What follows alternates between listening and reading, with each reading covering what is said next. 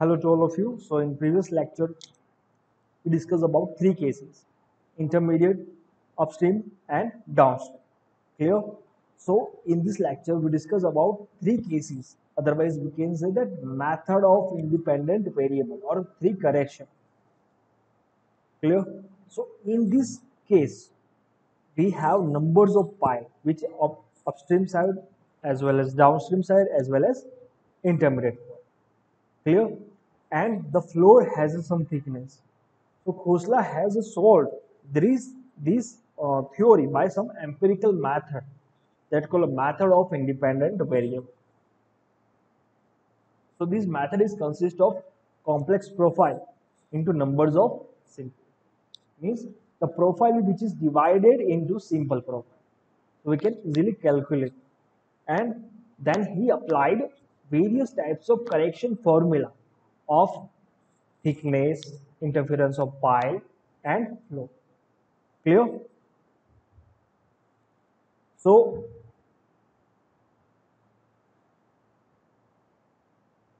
there are three cases.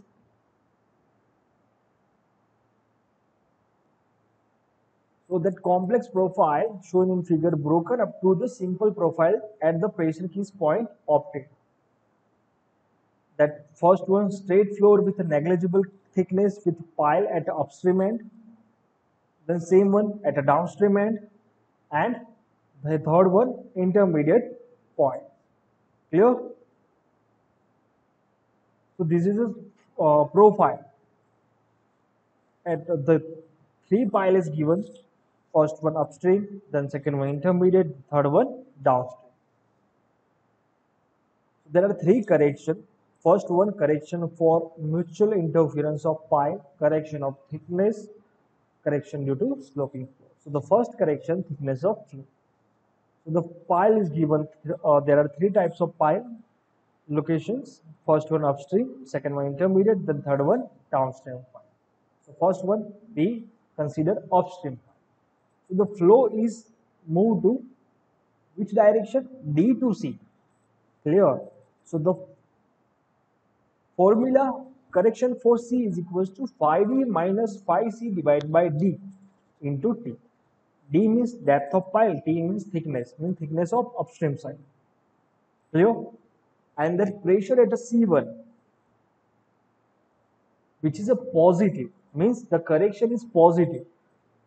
So the pressure is equals to phi C1 is equals to that which one is calculated by upstream section, upstream cases, that phi C plus that correction. Done. So what is the value which is we calculate from the upstream case, which is 30, and the correction is 2%. So 30 plus 2, 30 means that called phi C, and 2 means that correction. So 30 plus 2, that called 32. Done. Same to same pile at intermediate end. So that correction for E and correction for C. So phi E minus phi D divided by D into T. Same to same correction for C. When flow goes to D to C. So phi D minus phi C divided by D into T. Same as for correction E, pressure at C1, so phi E is equals to phi E minus correction. But for phi C, pressure C1 is equals to phi C plus that correction. Clear? So please remember that in intermediate point, at E point, the correction is minus. But at a C point, the correction is positive, means additive. And for E, that called a subtractive. But in your exam, most of the case, the upstream pile and downstream pile is given, but rarely intermediate pile examples are asked by the exam authority. Same to same downstream end. So the flow is gone from E to D. So correction is equals to phi E minus phi D divided by D into D. Clear? So for the pressure at E1, so phi E minus correction means upstream. For upstream, the correction is positive, but for downstream, the correction is negative.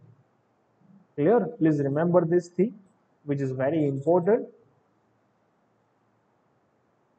Then second correction, correction for the mutual interference of flow. So please remember, this is the most important thing.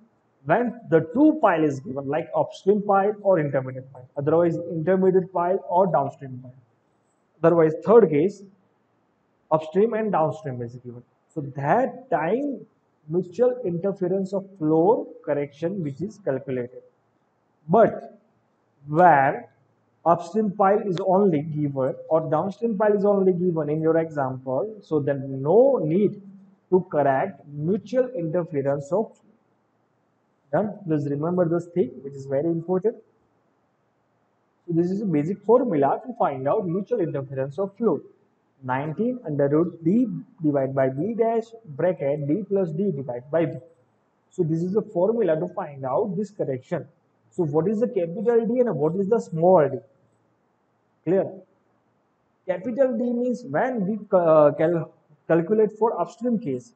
So the upstream depth of pile which is capital and remaining one means downstream side of pile which is small. Clear? And as for the diagram, we can easily show that what is the B and what is the B. Done? Then correction. So the correction is positive for upstream side. The second correction, which is correction due to mutual interference of pi. So this is positive for upstream side and subtractive for downstream side. Last correction, correction for slope. So in this correction, the correction is negative for upstream side and the correction for downstream side is positive. In reverse, correction for slope is in reverse. Done. So the pressure, third correction, the pressure below sloping floor may be greater or less than the under of horizontal floor. So that's why the correction for slope is provided. Clear?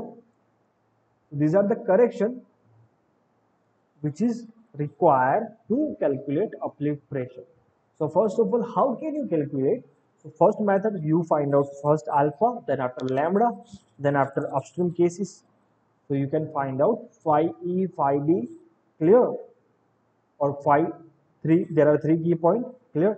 That phi D or phi C for upstream case. Then, and for downstream case, that phi E and phi. Then again, you applied correction. There are two corrections. First one, correction due to thickness, then correction due to mutual interference of pi.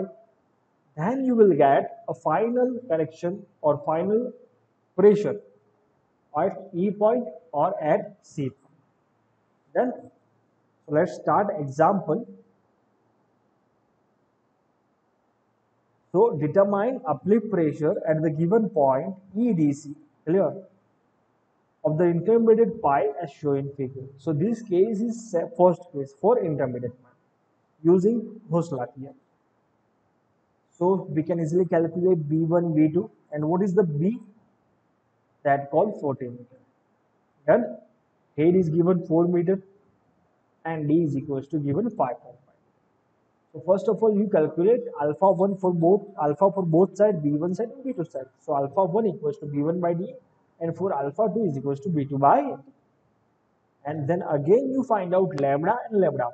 So how can you find? So this is the formula 1 plus under root 1 plus alpha 1 square plus under root 1 plus alpha 2 square divided by 2. Same as for lambda 1, but plus in the lambda 1, the plus will be changed in minus. So we get lambda and lambda 1, clear. We put this value in this first case. So what is the formula?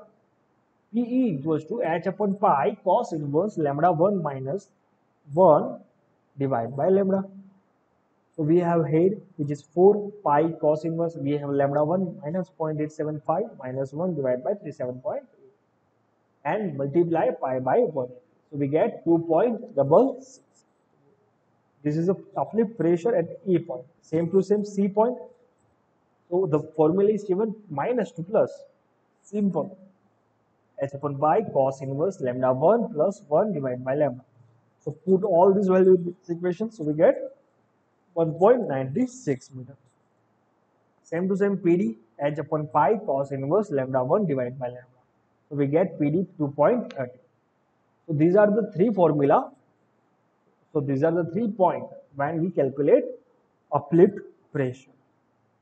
Done. So the next one, which is the combinations of upstream side as well as downstream side. Here, so this example we will discuss in next session. Clear? So basically in this case, we calculate both sides, upstream side as well as downstream side. Then after we calculate the pressure at each point EDC, clear, whenever which point is given, like in upstream side there are 2 points and downstream side again there are 2 points. DD is common. For upstream side, that C point, main point is C, and for downstream side the main point is E. Clear? So you calculate phi C and phi E. Then after you apply the correction, done. First correction, correction due to thickness. Second correction, correction due to mutual interference. Clear? Then we can get easily uplift pressure up at the upstream side as well as downstream side. Done. Thank you. Thank you for attention.